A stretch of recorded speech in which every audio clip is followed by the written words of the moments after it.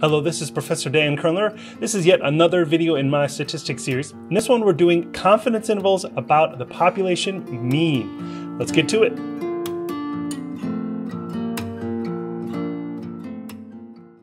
Let's introduce this one with our lesbian, gay, bisexual health database. I'll put that link in the description. We're going to look at the age that the individual realized their sexual orientation. And we're going to compare different groups. So for example, I've got the age they realized their sexual orientation for gay, and then we have bisexual and then lesbians. And we can compare these and kind of wonder, all right, are the distributions different? If we look at the sample means, are those actually statistically different, or are they maybe close enough to say that they're all about at the same age? We can compute those sample means. We have 14.7 for gay men, 17.1 for bisexuals, and then 17.3 for lesbians. They're clearly different, at least at the sample level. The last two look pretty similar, but it looks like gay men recognize their sexual orientation at a younger age on average. But these are just samples. We don't know if that difference is statistically significant. The way we're going to try to answer this is we're going to try to do confidence intervals, much like we did for the population proportion. If you recall, under certain conditions, the distribution of the sample proportion will be approximately normal, with 95% within 2 standard deviations. So if we took, say, 20 different samples, then 19 of them should be within that interval, and then 1 will be without. If we drop these down and use that same width of the 95% and create confidence intervals, well, the true proportion is in the middle, and 95% or 19 out of these 20 will contain it and 1 will not. The key is that if we repeat this, about 95% of those confidence intervals will contain the true value. Now, this was for the population proportion. This is the distribution of the sample proportion. But we need the distribution of the sample mean. We need to know what is the mean of all the sample means that's in the middle and what is the standard deviation. But we have studied this before. It's the central limit theorem. The mean of all the sample means should be the same as the population mean. Shocker there. And the standard deviation of the sample means is the standard deviation of the population divided by the square root of the sample size. Now, this is always assuming that the sample size is pretty large, at least 30, or that the original variable is normally distributed. Now, we have a bit of a problem. The idea is we're trying to find a confidence interval for the sample mean. So we don't know the sample mean. How would we then know the population standard deviation? That's really unlikely. So we're going to have to substitute the sample standard deviation, but then that equal sign is not true. We can put an approximately equal to. This is really the sample standard deviation of the sample means. All right, we have to build up a little more theory here, so be patient. Remember the z-score, the number of standard deviations from the mean. If we're looking at sample means, well, then it would be x bar minus the mean of all the sample means over the standard deviation of the sample means.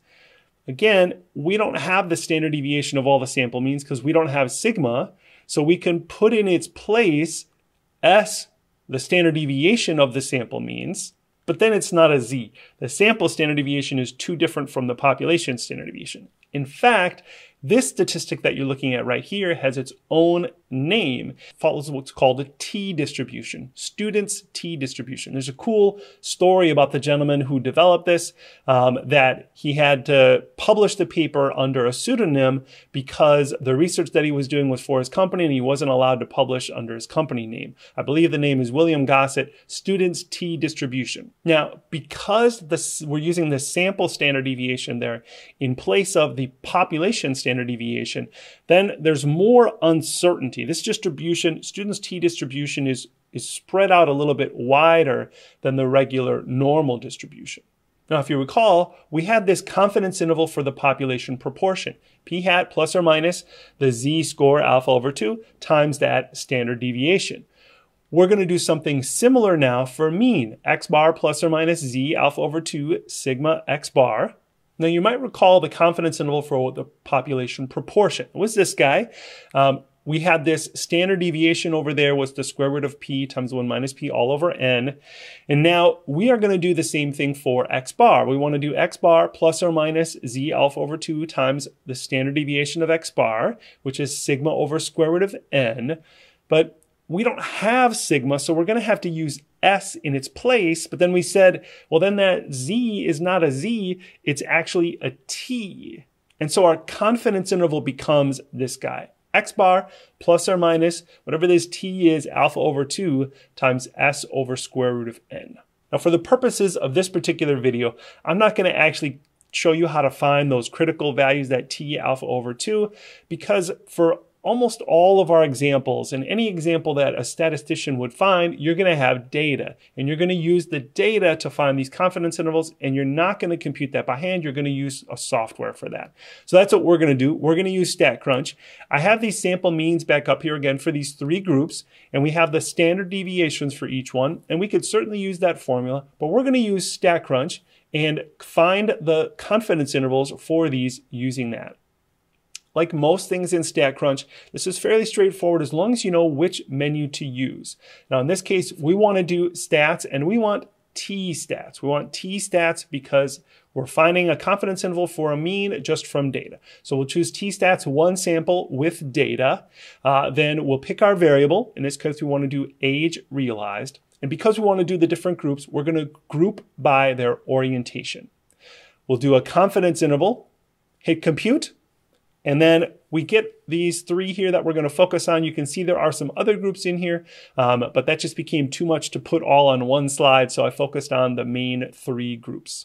If we want to visualize that, I've got a graphic up here.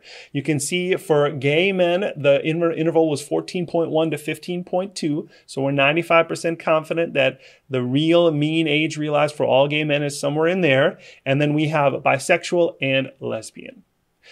Again, what confidence intervals allow us to do is make some inferences, draw some conclusions.